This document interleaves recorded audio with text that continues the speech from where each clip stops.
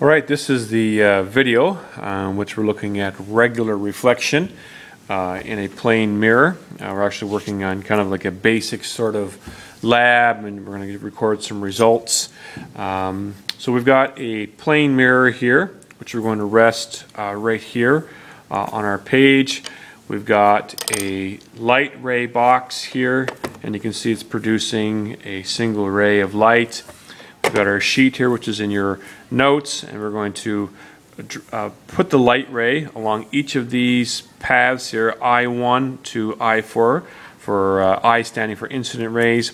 We're going to get reflected rays coming out, and we're going to draw those by tracing the reflected light ray, and we're going to record our measurements right here. And if this takes too long, we'll probably extend our time into a second video. Okay, so let's rest our light ray, sorry, our mirror, right on the edge.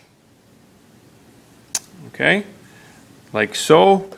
And then what we need to do is stick our ray box right on the incident ray that's been traced there before. And you can see there's a reflected ray, so we can just lightly, trace out a portion of the line, and we can do the same thing for the next one. Okay, so you can see light coming out there, and we just lightly trace the line. All the lights hitting the point of incidence at the same place. Okay, again you can see light coming out there, and we'll just lightly trace out where the reflected ray is coming.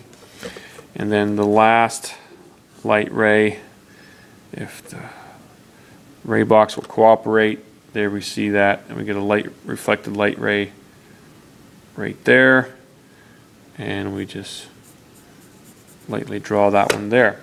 Okay, so what we will quickly do in the next video is draw those light rays, measure the angles, and write the angles in our chart.